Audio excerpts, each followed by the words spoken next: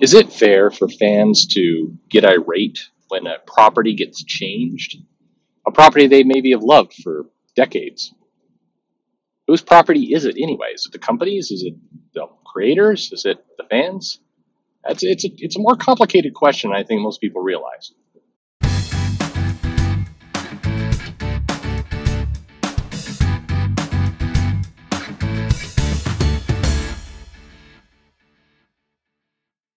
Hey, this is Perch. I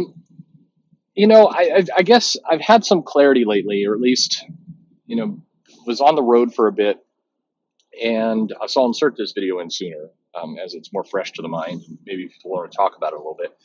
But I find that there's an interesting dynamic about, and we'll use Star Wars as the maybe the perfect example, where you have a property, a thing, Star Wars, and it's in the 70s is when it's made, and it has a bunch of fans, and then that movie ages. You know, you get two more movies, you get Empire and Return of the Jedi, all in the 80s, and you get these three movies, and they're out, and then it goes quiet for a long period of time. And so again, think of the ages of these fans. You have people in the 70s who are like 20, and they're falling, or even 16, let's say they're in teens, they're falling in love with Star Wars, they're really excited about it for whatever reason.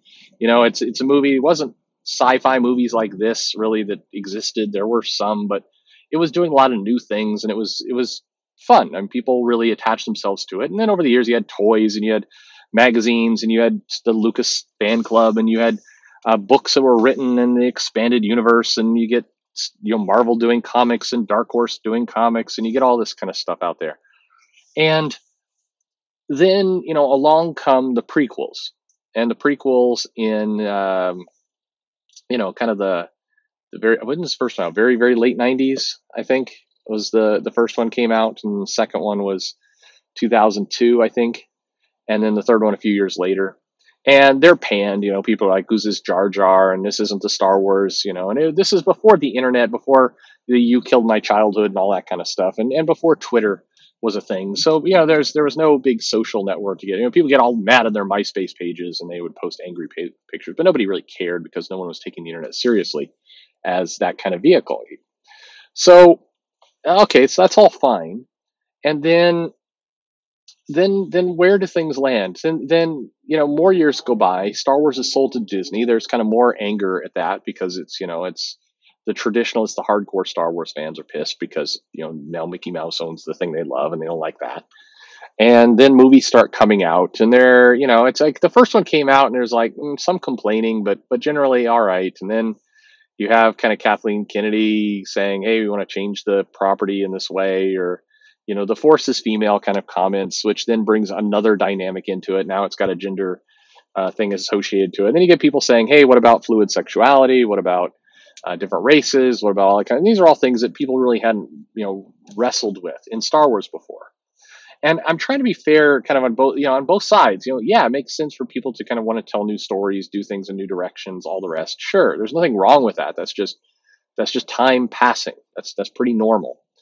And it's also not the weirdest thing in the world for fans to be like, hey, what's this? I never had to deal with this before in my movies. And the reality is maybe they did deal with it a little bit before. I mean, Star Wars in the 70s with a strong kind of female protagonist in Leia.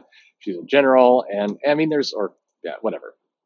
Anyway, she's got some authority, and she's leading a ship, and she's doing all this. She's standing up to Darth Vader. And there's a lot of things there that were probably quite progressive, for the time. And again, it's the 70s. So now you think about the person who is 16 in the 70s are seeing all this stuff, and they're not necessarily, realizing that they are seeing a lot of kind of new ideas, new things. And now you fast forward from, mid 70s to 2015. And I mean, you're talking about, count them, 1, 2, 3, 4 decades of time has passed. And I mean, we're moving up on the 50th anniversary of Star Wars. I mean, just kind of contemplate that. So if you were 16, you're now in your 50s, moving to 60s with this property. And so times have changed. You've seen a lot of movies. It's normal for your taste to change. At the same time, you've also built up a lot of ideas about the franchise, about where it should go. You've read the books, and then Disney says the books don't exist anymore. And then Kathleen Kennedy says that it's a shame there wasn't a lot of source material to draw from. I mean, you get all these kinds of good and dumb moves that are happening. And I guess the point here is it's not surprising that you have a fan base that got so tied in to something, i.e., Star Wars, and then sees that thing changing in maybe good ways, maybe normal ways, maybe dumb ways. I mean, the Ewoks in Return of the Jedi were dumb, and yet, it happened. It was there. Is it any more dumb than, say, Jar Jar was? More than a decade later. No, I mean, was Jar Jar more offensive than the Ewoks? I mean, who knows? It's all going to depend on your personal preference. But the point is, there were solid things in Star Wars. If you just look at Star Wars Empire and Return, there were things that were very solid that they did, changes they made. And then there are others that were more experimental and they worked out. Hey, Lando, great. They bring in Lando, they bring in Cloud City. They bring in all these kind of, Darth Vader is Luke's father, and just a lot of these elements they bring into the franchise, and people weren't expecting them. They were subverting expectations, but they worked out just fine. And then you had some dumb things. You had like the Ewoks. You had that holiday special. You had a bunch of things that didn't land as well. And so the kind of where it all comes down to is, it's not. I don't think the franchise today, Star Wars, is doing anything really different in terms of some smart decisions, some sticking with what works, some trying new things that work, and some doing dumb things that don't work. I think that's what's been happening and what continues to happen. The difference is there's now been extra weight attached to it. The fans, in some cases, are claiming it's all part of an agenda to want to piss them off intentionally. And the property, the owner, the Disney, the whoever, the Kathleen Kennedy, whatever it happens to be, is, the people who don't like our films are just toxic white men. And so on both sides, you have kind of these not unreal expectations, but you have these extra things that are coming at the franchise from both directions that really take what has existed before, what's normal, and morphed it into new and frustrating directions. Where now suddenly we're thinking about, that we're saying that toxic men are the result of some of Rian Johnson's backlash, as opposed to maybe parts of his script were just dumb. There are parts of the previous movies were dumb too. Maybe parts of his movie were dumb. And yet today, whereas the old movies like, well, that was just dumb because that was a dumb decision. Ewoks were just dumb. But today it's like, well, that wasn't dumb. In fact, this is the best movie that's ever come out ever from Rian Johnson. And the people who say otherwise are just bad white men. That's the weird part. That's the part where on the company side, and here's where I think the company, it's not being the bigger person, but it's a little bit like that. I think the companies need to stand up and say, you know what, we're going to lay down our arms first, if you will. We're going to not be the bigger man, but we're just going to try and settle this debate a little bit.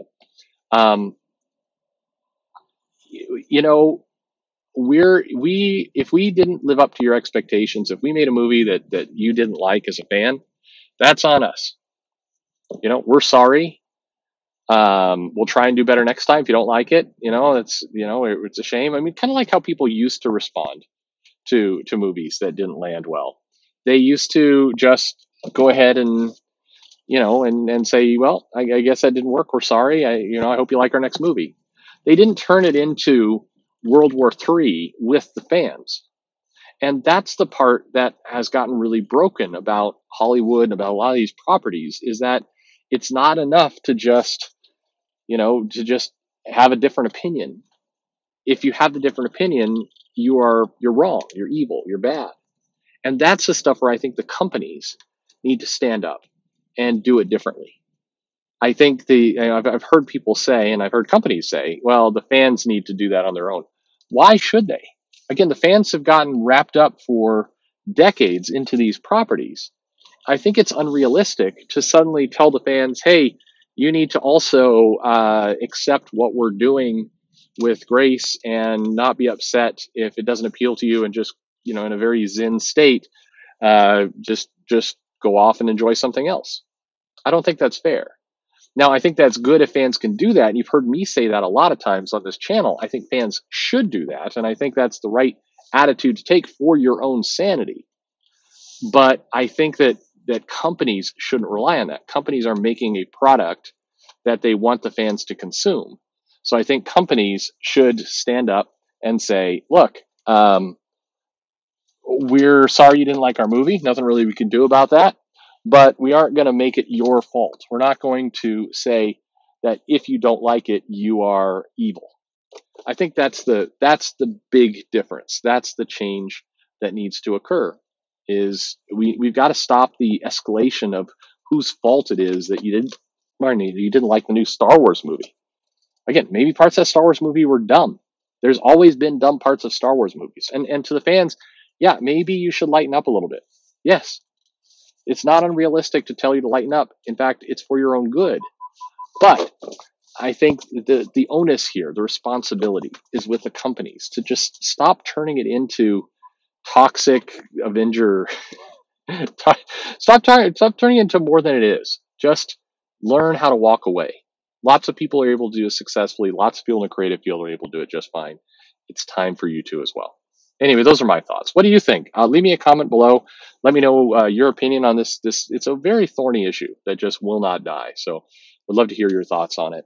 Like, subscribe. If you want to follow me on Twitter, I'm at Comic Perch. Would love to hear your opinions there. And most importantly, thanks for listening.